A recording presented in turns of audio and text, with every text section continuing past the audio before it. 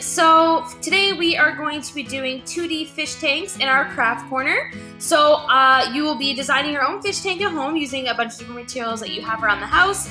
Anything can work, and then we'll actually be showing you 2 different ways that you can make your own fish tank. So let's get started. I'm Lizzie. And I'm Carter. And we're super excited to share this with you. So to make your own fish tanks, there's just 4 simple steps. So as always, you need to gather all the necessary materials, which we will go over. Then we want you to think about what to include in your fish tanks. Like I said, these are what kind of fish. Are you gonna have a submarine in there? What kind of plants are you gonna have? Anything like that? Then you're gonna actually create it. And as always, make sure you share with us at Belwood Lodge and Camp so that everyone can see your awesome artwork. So the supplies you're gonna need, so as always, just some colored construction paper, but if you don't have that, blank paper or even cardboard will work really well for this. Any sort of markers or pencil crayons you have around the house, but if not, you could even try some paint. Step 2, so you're gonna think about what sort of fish and plants are in your fish tank. This could be anything you want. Then you're going to create it. And then as always, share it with us via the email or on our Facebook post. So to start, I'm gonna show you the first version. So for this, I used actually a paper plate instead of construction, and then I used construction paper for the fish, and I just used some markers and pencil crayons that I had laying around the house. So right here you can see that I need some scissors, some markers, my paper plate.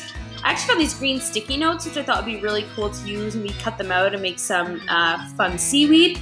And then I just found a couple pieces of construction paper. So that's what I have. So what kind of fish and what type of plants am I gonna put in my fish tank? So to start out, I drew the outlines of the fish. So I knew I wanted one longer fish, a couple normal fish, and then I actually was like, you know what, I want an octopus. I want a purple octopus. So I drew that. Then I decorated them, so I made this one of a little heart. I put some polka dots on here. I gave the octopus some cool stripes, and then I actually made a rainbow fish. After I was done with that, I cut out my fish so I'd be ready to glue on. So draw, decorate, and cut out your fish. Also, I actually went outside and just found these pebbles from my backyard that I was gonna glue on. I also had these stones from actually an old fish tank that I had myself. So I was like, these would be awesome as plants that I can put in my fish tank and glue onto the paper plate. And like I had said before, this sticky note here was used to cut out for some seaweed.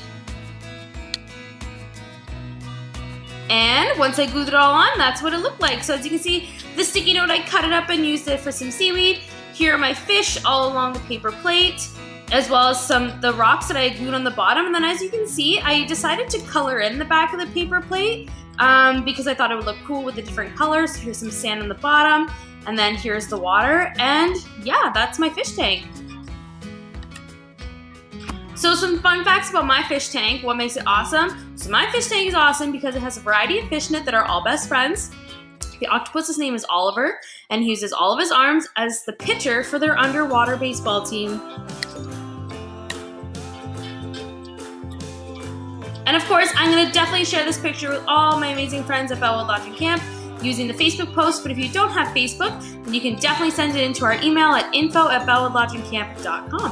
And now I'm gonna hand it over to Carter because he's gonna show you how to do the other version of the fish tank. Hi, so for my fish tank, I used colored construction paper, markers, and some pencil crayons. So, to start out my fish tank, I chose a blue piece of construction paper so that I had some water in the background. And then I went forward and thought about what kind of fish and plants I want to put in my fish tank. So, I thought, let's start with the fish. So I thought, what are some cool fish? I like seahorses. I think they're really cool. I made a cool little shark. And I thought, you know what, let's be a little bit silly. Let's get a big old pufferfish in there. So then I decided to decorate them. I put some cool little decorations on my seahorse. I made my pufferfish look pretty silly. And then for the shark, I thought, you know what, what's cool? Let's make him a striped shark, just so he stands out a bit more. And then I cut out all my fish. So I drew the outlines, I decorated my fish, and then I cut them all out. And then I thought about what kind of terrain do I want in there. So I cut out some sand, For the bottom of my fish tank, I cut out a little bit of seaweed, and then I thought, you know what's tasty? Coconuts. So I made a palm tree and I put it in the bottom of my fish tank. I then glued down all my fish to the bottom of my fish tank, and that is how it looks. What makes my fish tank awesome? So what makes my fish tank awesome is the fact that my seahorse named Stewie is super cool, and he's the fastest seahorse in the world. Also, my fish tank has a palm tree in it, which is super fun and gives them delicious coconuts to eat whenever they want.